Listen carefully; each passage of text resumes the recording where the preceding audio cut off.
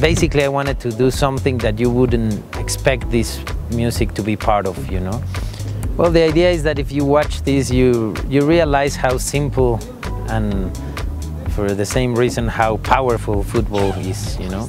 It's about a team, it's about many working for one thing, and it's about fans and players connecting. That has to be part of life, otherwise there's no reason to keep going. I think I love football since the first day I went to a stadium. You know, it was a very powerful experience. When we started the casting of this piece, I thought I was going to have to explain to these old-timers that they would have to play, and I would have to be very specific about what I wanted it. But what we realized when we were shooting is that they became kids somehow. We just threw a ball and they played. Suddenly they had the strength to actually play a game, which was fantastic. And I think that's going to make the piece very powerful.